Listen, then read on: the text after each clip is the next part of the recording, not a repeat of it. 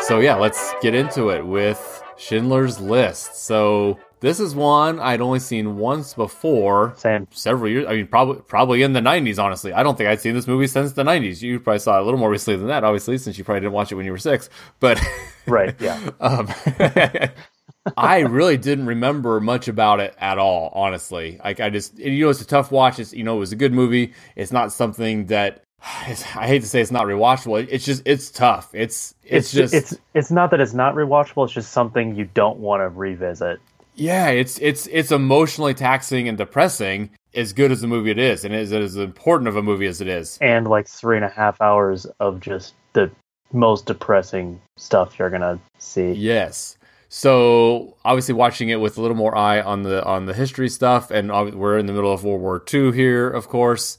This movie's going to cover quite a few years of the war, because it actually does go to the end of the war, and then we're going to backtrack as we go through the next few weeks and look at the war more from other points of view. But this movie does kind of go all the way from the Germans invading Poland through the end of the war from the point of view of Oskar Schindler.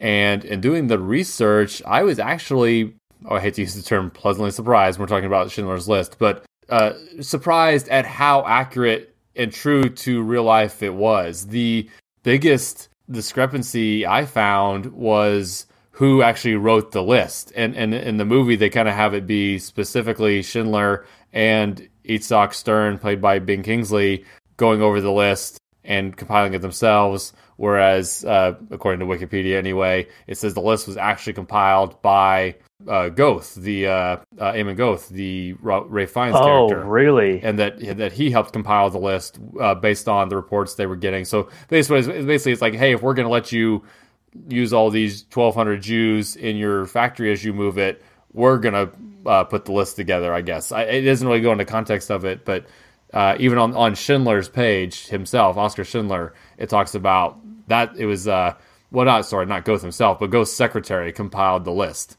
Okay, I was going to say, because I thought I'd read somewhere, I forgot the name, but it was basically, they in the movie changed it because I guess the actual guy who was writing the list, he not a good dude, and he was actually like taking bribes from people to get on the list. Oh, interesting.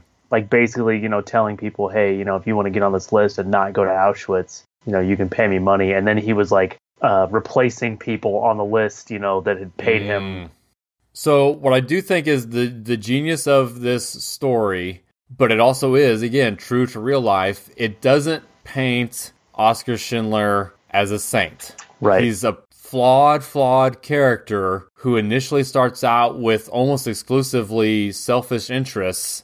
Yep. Who then, over the course of the war, slowly becomes more and more motivated by doing the right thing.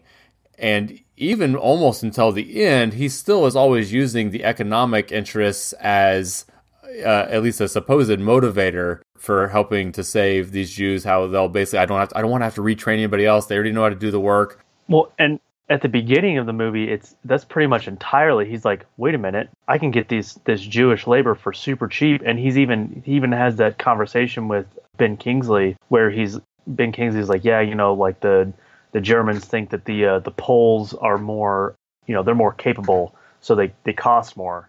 And he's right. like, okay, so we don't hire any Poles then. We'll just only hire Jews, and we don't have to pay them as much. Right. He's basically working with the... Right, yeah, completely economically motivated, and almost by accident, he's like saving these people's lives because he's getting these, people that are, I'm like a history professor, or I'm a musician, people that are like for sure going to concentration camps and get some fake paper so they can come work in his factory for cheap. Right, and he actually gets mad at Itzhak Stern for trying to push people who aren't as valuable to the actual production line and are just people who are friends he's trying to help out. He gets mad at him. He's like, that's not what we're doing here. You're going to basically... Right. Now, again, he's mad. He doesn't say, I don't want to save these people. He says, you're going to get me in trouble. Yeah. Right, because he wants to maintain that plausible deniability still. Yes. So when Stern brings him, like...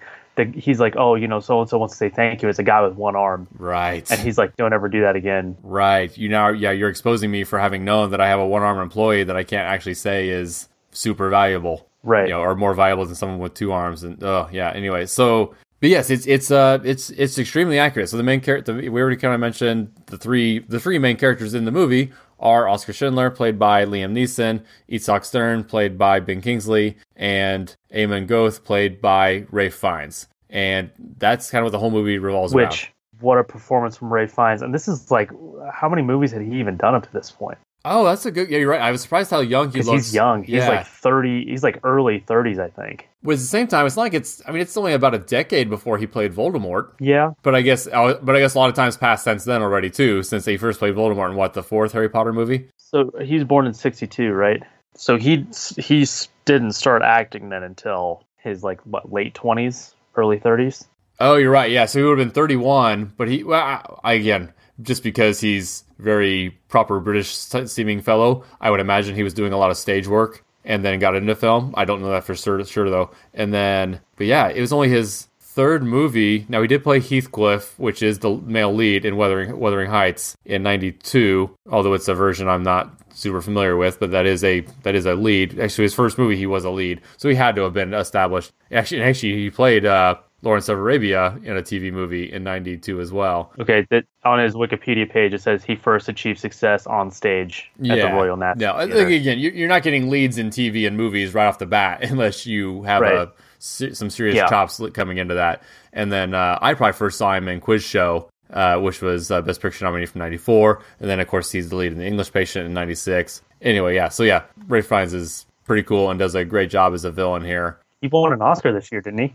Didn't he get Best Supporting Actor, or was he just nominated for Schindler's List? Oh yeah, actually, let's pull up the Oscars for Schindler's List. So, oh yeah, so it won 7, but no acting. So Neeson and Fiennes were both nominated, but did not win.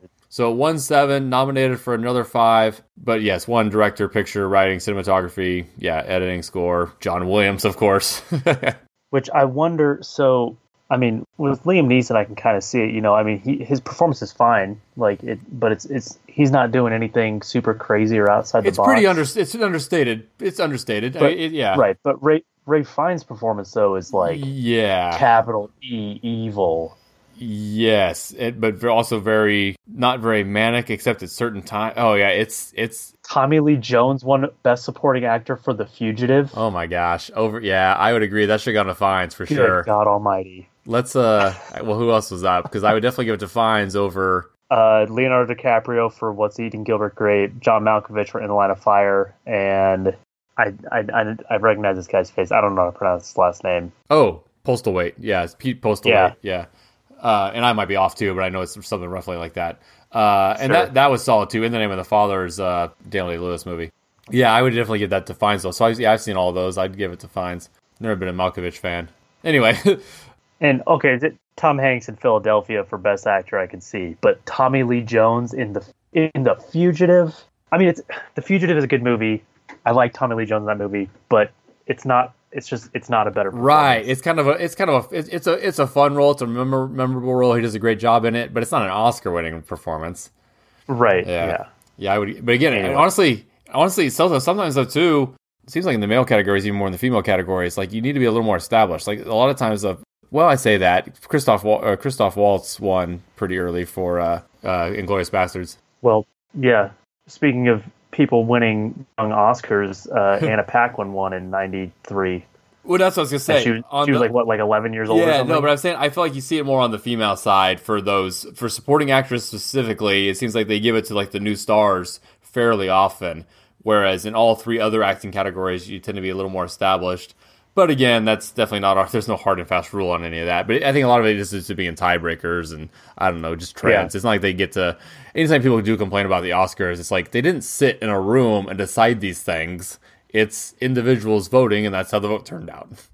Anyway, so yeah, we haven't really gotten into detail on the plot because, I like in Casablanca, we had to kind of break down the nuances of the plot because it was more of a plot-driven movie, whereas Schindler's List is more kind of it's the drama of the real life of the Holocaust. And a lot of it is just kind of showing the horrors of the Holocaust, showing, one thing that really kind of stuck out as an anecdote here we could talk about is there's the women they are in a concentration camp, or, kind of one of the forced labor camps near Krakow there, and they've heard rumors of, gas chambers, and they don't believe it. They convince themselves that there's no way that is true. It makes no sense. We're too valuable as workers. Why would they just kill us? That's literally an argument, a talking point that Holocaust deniers use to this day. Oh, is it? That, why would the Nazis gas all the Jews? They were using them as labor. That doesn't make any sense. Why would they do that? Oh my gosh. And that's, I mean, yeah. To us, that seems crazy, but yeah. Right. And yeah, I've never understood the nihilism. It's like, there were people, and then where were those people? Like, it's like, you just can't just pretend they never existed. Like, it's, oh my God. Anyway, let's not even go there. But, yes. Yeah, and then so at the end of the movie, when the women they end up, actually, it wasn't exactly a clerical error. Basically, the 1,200 Jews on Schindler's List. I know, it was, right? What doesn't Schindler say it's paperwork error? In a sense, they basically assumed it was. So the people who made the decision to reroute the train assumed it was a mistake. So they didn't read the paperwork wrong. They said, "What? Going to some factory? No, I'm sending them to Auschwitz." Like, so it was something like that within the movie anyway. Gotcha. So all the men made it to Schindler's factory, but the women were rerouted to Auschwitz, where they then are very quickly put into a shower, and it's playing out exactly how the gas chamber story had been described to them, and they're basically just had resigned themselves to death. They're all crying, and then the showers actually kick on. Even though it was Auschwitz, they were just actually they was given a shower. Although, actually, that's something I did not find in the research. That may have been an invention of the film too. I don't think it is, and it's actually supposedly it's almost exactly like shot for shot a scene in another earlier movie about Auschwitz. Apparently the director of that movie wanted to sue Steven Spielberg over it. Yeah. I guess that gets the fine line between an homage and theft or plagiarism. But yeah, so yeah, that does seem to be an invention. So there's kind of the two main factories that we're dealing with. So the whole movie, it's in Krakow, and the Germans have moved in. They're putting everybody in concentration camps. But basically, Schindler buys this factory. He's kind of extorting the Jews to get this factory in the sense that he's getting a good deal, but you can't own it anyway, so why not just let me own it in a name, but then you guys can still run it for me, and I won't do anything other than be the PR guy. And Ishtar Stern's kind of like, well, that's kind of a crappy deal. He's like, yep, this is the world you live in now, so take it or leave it. And they basically are allowed to then, even the people who work in Schindler's factory are allowed extra privileges because they actually get to leave the concentration camp. Or sorry, not the concentration camp. They're actually in the ghetto at this time. Right. Which is separate. So basically they had quarantined a certain part of Krakow, and you just kind of fenced off, secured off, and all the Jews live in there, but they're allowed to leave to go work in the factory. It's then later from there that they are taken to the concentration camp during the quote-unquote liquidation of the Krakow ghetto, which, again, that word itself just makes me cringe. Now, it doesn't mean necessarily murder them all, but it is cleaning out the ghetto to move them to the concentration camp. So the deadline for entering the ghetto was 1941, and yes, March 13th, 1943 was the, quote, liquidation of the Krakow ghetto. And basically they just moved them to a concentration camp in near the suburbs of Krakow, and it's also a forced labor camp there. And again, this is kind of part of Schindler's then constant dealing with keeping his people safe and working at his factory, and you're making it hard on me if it's going to hurt the war effort if I have to close these factory and retrain people. So keep my people around, please. And then as the war effort then shifts and the Germans are kind of like, okay, things aren't going well, we need to kind of start closing up some of these camps, everybody starts getting sent to Auschwitz, and that's when Schindler's factory near Krakow is going to be forced to close. And he's like, oh, well, I'm going to open a munitions factory then to help the war effort, and I'm going to do it back. And I think they actually say Czechoslovakia in the film. They say it's in Schindler's hometown, which, again, is in Czechoslovakia, like we talked about last week, was also Nazi-controlled. And he's opening a new factory, a munitions factory, and here's where the list comes into a play. So he's always kind of been helping his workers get special privileges and not get killed by the Nazis whenever he can. But now this is where it becomes a big deal. Before it was all just kind of the local people at the local factory, and he's just kind of schmoozing and bribing Nazis to keep things nice for his business. Here's where it kind of escalates to, no, this is an actual list. These people my factory's closed. This concentration camp is closed. They're moving everybody to Auschwitz. They're probably going to all be killed.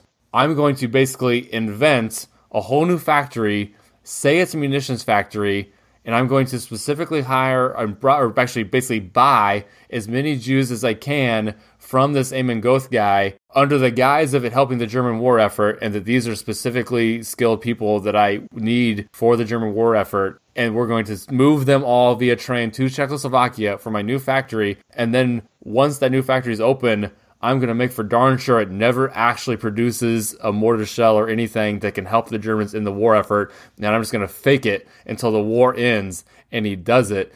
They got through and, they were able to come up with 1,200 names. And again, this is both in the movie and in real life. Schindler went bankrupt, just spent everything he had and all his financial resources. So to get the Jews over to his factory that were on his list and save them. And then a year later, the war ends.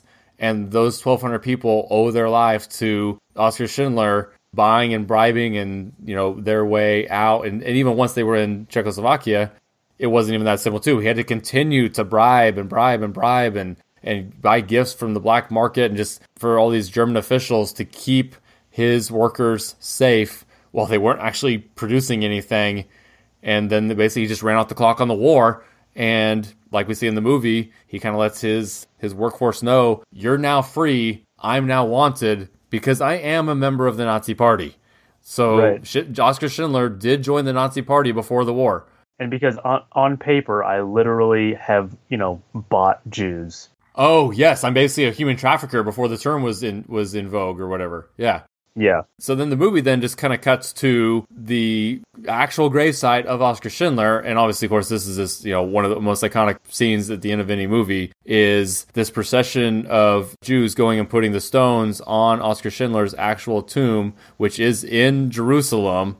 He's the only Nazi buried in Jerusalem. That's for darn sure. Yeah. So this was in 93, though. So a lot more of them were actually alive. So it has the actual survivors of the actual Schindler Jews. So they're called the Schindler Jews. So I don't want to say survivors of the Holocaust because there were more survivors of the Holocaust other than the Schindler Jews. But right. Actual Schindler Jews going through, placing rocks, and then escorting them as they go are the actors who played them in the movie, which is kind of a neat touch that I think I missed the first time that's what was happening. I thought all the younger people were just like, oh, that must be their family that's with them. It's like, oh, no, that's the actor. That's the actor who played them in the movie. Yeah, and that was something that I would not have noticed had I not been watching the movie on Amazon.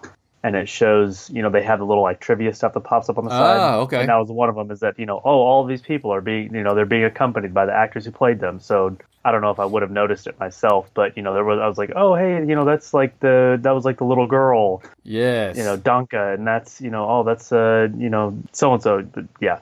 Yeah. And Itzhak Stern had died, I think, in the 60s. Uh-huh. And Schindler died in the 70s. But because the side note there is they said that Schindler wept unconsolably at Itzhak Stern's funeral, which really? I'm tearing up even just thinking about that. And but walking with Itzhak Stern's widow is Bing Kingsley, since I don't think she was necessarily even in the film. Right. Yeah. And anyway, yes, super, super powerful film, surprisingly and depressingly accurate. Amon Goth, we do see Ray Fiennes' character hanged after the war, and that is what happened. Yep. Anything else about the movie itself? I do want to talk a little bit about Amon Goth and a little bit about Schindler outside of before and after the events in the film. Anything about the film itself before we kind of get into that stuff? Oh, just we were talking about the Oscar nominations and wins. This is another win for my boy, John Williams. Yes. Another John Williams score. This is actually his most recent Oscar is Schindler's List. Not nomination, obviously, but that's his most recent win? No, he's been nominated 20 times since 1993, but this is his most recent one. It's only his fifth one. But John Williams is eternal. He's never going to die. He's going to be writing film scores long after we're both gone. So. Man, I say I hope you're right, but when the dude's 87, I don't want him to outlive me. Unless, yes, if he lives to be 300 and still making movie scores, great. But I don't want the 87-year-old to outlive me. Only if it's John Williams. Okay. Yes. After the apocalypse, you'll have the cockroaches and John Williams setting the score for their But yeah. So he's obviously still working. We'll see his music here in the Star Wars movies coming up, and yeah, even other stuff too. Like he's a conductor coming up in something called some Graham Abraham film who I've never heard of, and some movie I've never heard of. But John Williams doing the score. So yeah, I hope to continue working well into my late 80s as well. So Schindler's List and then the movie that we just did, Casablanca, they're both in IMDb top 250. Yes. Casablanca is way down at number 48 for like no reason. Like Avengers Endgame is higher. Well, and again, IMDb, the top 250 is basically broken at this point. I've gone into detail about my theories on that. It was probably on the Track Nerds podcast, but no, it's just a flawed list. My take on it basically is your theory was it basically got ruined in 2008, right? Correct. When The Dark Knight came. And hey, and I don't know that Schindler's List was well behind or where it was compared to Casablanca at that time. But just generally Schindler's speaking, List is at number 6 now, which I can, that makes sense to me that Schindler's List would be that that's high. Fine. I don't that's know why solid. Casablanca is 48. At the end of the day, the movies on the list are pretty good.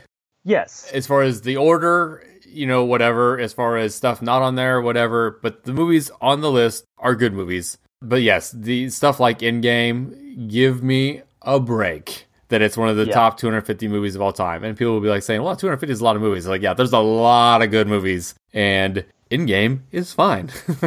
It's not one of the greatest movies of all time. And it's certainly not better than Casablanca that we talked about last week, yeah. Yeah, it is kind of just the way that ratings and stuff works. It is kind of biased towards newer movies.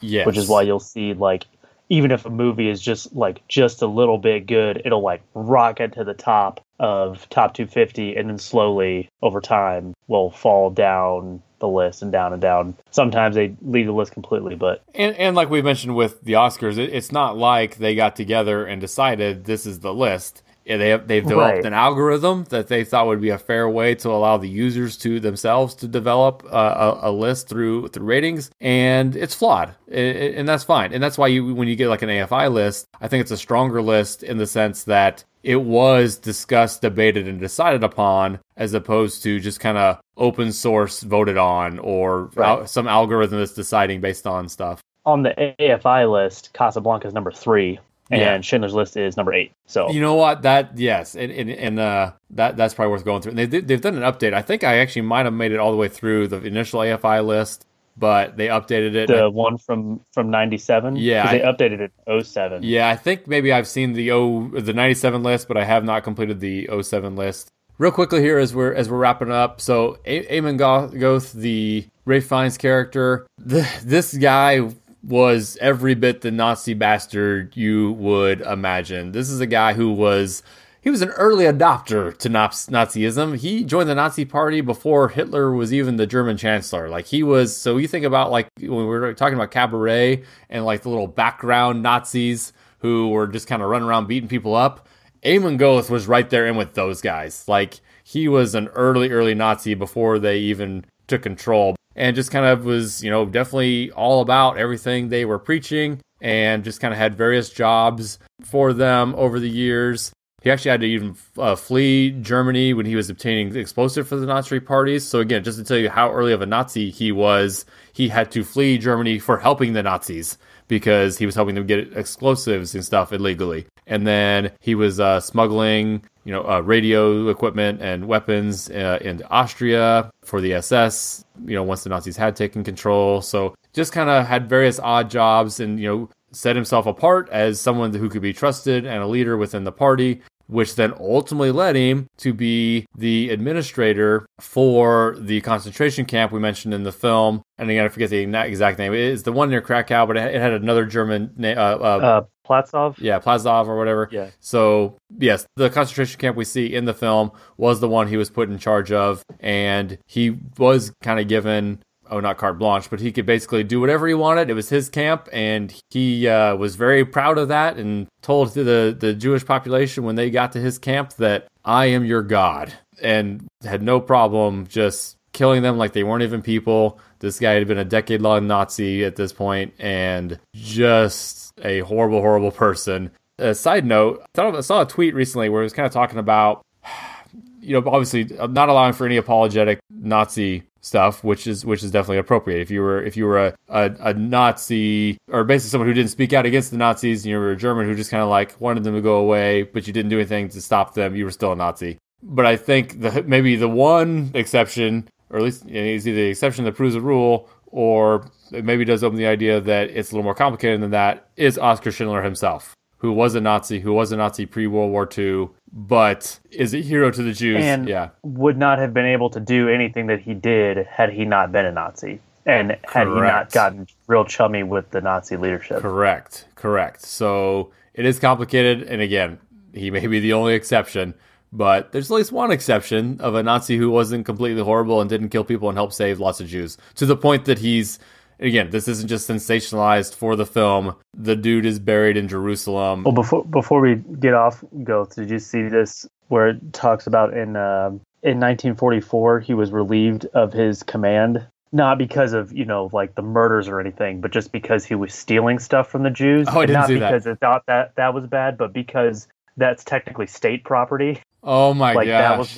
That's what the Nazis were like, the hang up was. But then it was so close to the end of the war that they just kind of like dropped the charges, and he got caught anyway, obviously, and was hanged. But back to Schindler real quick. Basically, the note I made for the real life Schindler was that he was basically just a mover and a shaker. He was just the guy who liked to be where the action was. He liked to hobnob with important people. He was always kind of a bit of an entrepreneur and kind of just did whatever odd job he kind of thought would, work out for him for a while. And we see that in the movie kind of at the beginning where he kind of shows up to a bar alone and then starts buying drinks for all the Nazis, like the officers, and is immediately like, the life of the party and, kissing all the women. And again, a mover and a shaker type. So you kind of see he'd be the kind of guy who would like, ooh, here's an opportunity to get this factory going and get cheap labor from the Jews and stuff. And then who kind of then becomes more noble as he goes. So after the war, he was broke because he had spent all his resources, like we said, saving the Jews on his list, the 1,200. So he tried, other things to kind of get going afterwards. But ultimately, the rest of his life, it looks like he lived on the financial support of the Jews he had saved, which really, in a way sounds kind of like, oh, not low class or like sleazy. Like it sounds like that, I guess, on the surface. But I think, again, they were literally only alive because he had sacrificed everything he had to save them. So I think they were more than happy then to provide him financial assistance so that he could now basically pay him back is what you're doing. Right. I'm not saying they owed him, but I'm saying he needed the help and they supplied it, I guess is the way to say it. Did he like move to Israel and like when after it was founded, or is he just buried there? That's what's crazy. Yes, he died in Germany and then was buried in Jerusalem. That's like how honored he was, or how in high regard he was held by Israel and the Jews. So, and just to his character, so in the movie, another kind of almost a theme of the movie is what a womanizer he is. And that's probably pretty accurate. So in the movie, they almost kind of make a joke out of it where his wife comes to visit him and he's like, hey, or she says, you know what? Hey, just let me stay and we can kind of get a restart on our marriage and blah, blah, blah, blah. And he's basically like, nah, you need to go back home so I can sleep with other women. Yeah. But in real life, he had affairs and even had, bastard kids. But again, that's kind of goes to the movie's credit of not shying away from those things. I always feel like if they would have made this movie in the 60s, they would have just skipped all that. Oh, yeah. But, in the 90s, you can have a little more of a nuanced character where you can still be the hero, but, far from perfect at the same time. Okay, so yes, thanks for listening to this week's episode, and next week we'll stick with World War II, and we'll get to the downfall of Adolf Hitler in the German film Downfall.